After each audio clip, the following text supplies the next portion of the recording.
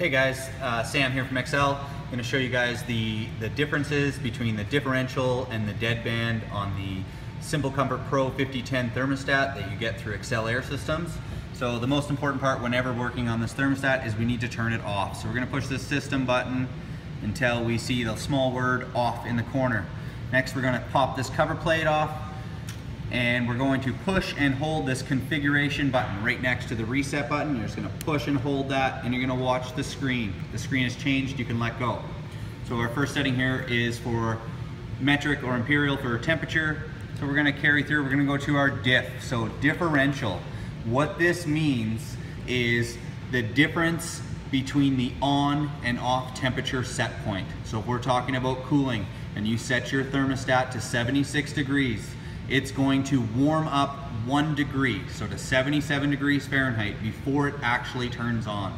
The differential only goes one way. On cooling, it's on a rise. On heating, it's on decrease.